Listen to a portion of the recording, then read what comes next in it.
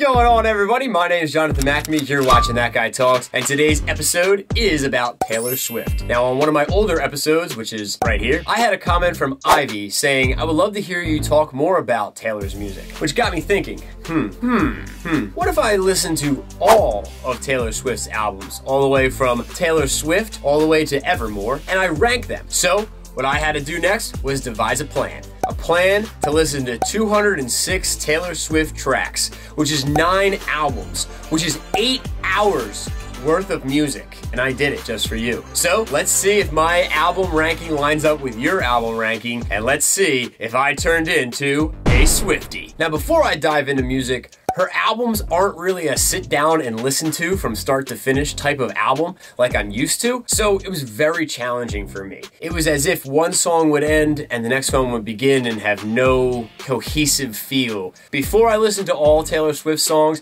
my favorite song was Thug Story, T-Pain featuring Taylor Swift. Now, some people might say, that was your favorite song? Yes, this is a bop.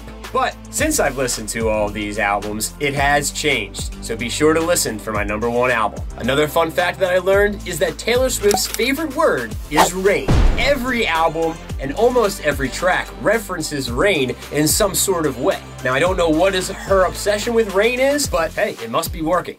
My #9 and Taylor Swift's worst album, in my opinion, is Reputation, 2017. Now, I know a lot of people will disagree with me saying that this is her worst album, but I think this was a too try-hard album. She was trying to be influenced with more of the hip-hop culture and everything, and I understand that, but she had a following of pop, and she was killing it with other albums. I feel like this was just a boring album compared to other albums. Songs that I really like, Look What You Made Me Do, Delicate, and of course, the song featuring Ed Sheeran, Endgame.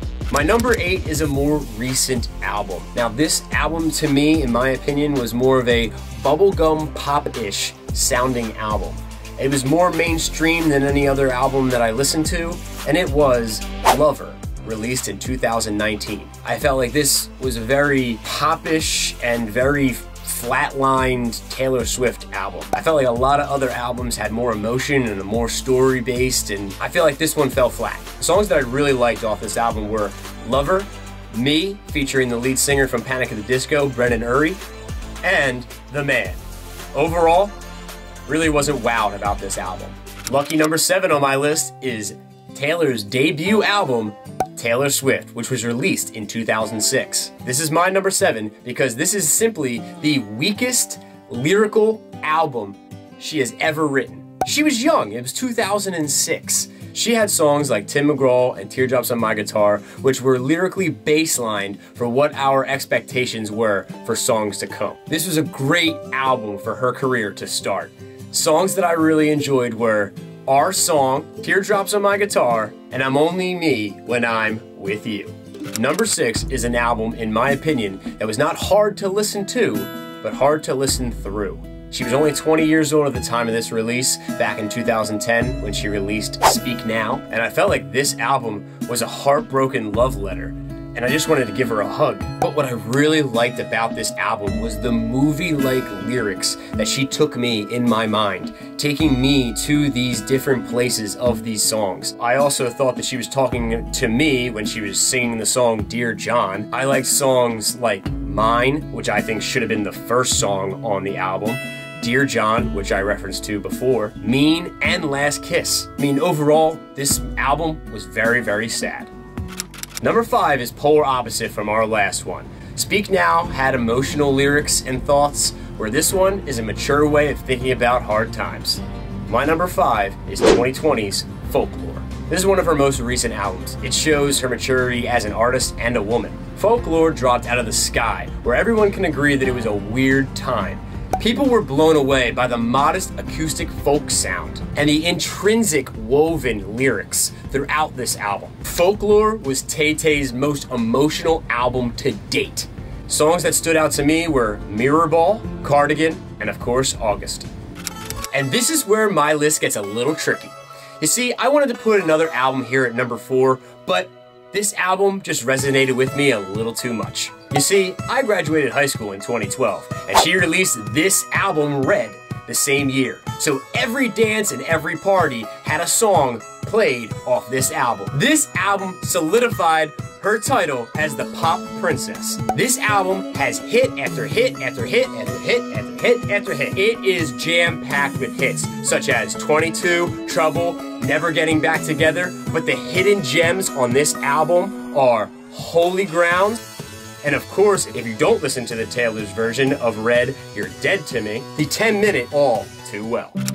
Alright everybody, it's top 3 time. And this one was a very hard decision, but this one comes back like a 90s trend. 2020's Evermore, which is the sister album to Folklore. I didn't know albums could have parents, but I guess they're related. This album to me is what I think Taylor Swift is supposed to be as an artist. She entranced me with her lyrics and her musical progression. This was the most mellow of the albums, just had chill fall vibes. I really wish I was listening to it in the fall to kind of get that immersed feeling, but it still brought me to that feeling like I did in the other movie-like lyrics that she's had. Songs that stood out to me were Gold Rush, Champagne Problems, and of course, the album title track, Evermore, featuring Bon Iver. Now I know that Evermore is what Taylor Swift is going to be, but when you say Taylor Swift, I think these 2 albums. My number 2 on this list is Fearless,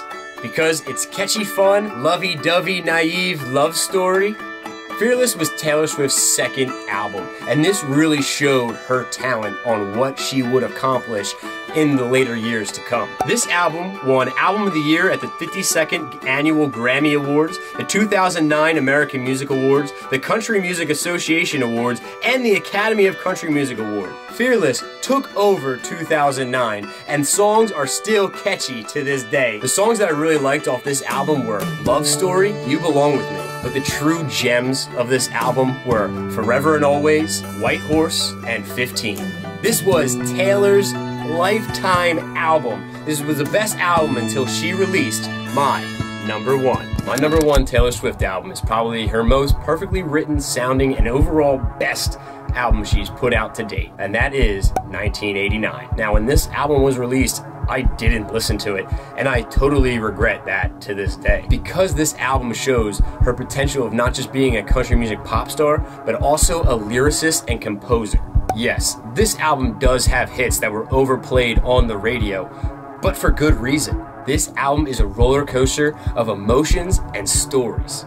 There were songs like Wildest Dreams, This Love, and Clean, which made me floating and falling in love with her. And then there were songs like Bad Blood, Blank Space, and Shake It Off that made me want to fight and break up with her. This album was a perfect album for Taylor Swift, T-Swift, or T-Swizzle. Did my ranking hold up to your ranking? Throw it down in the comments below.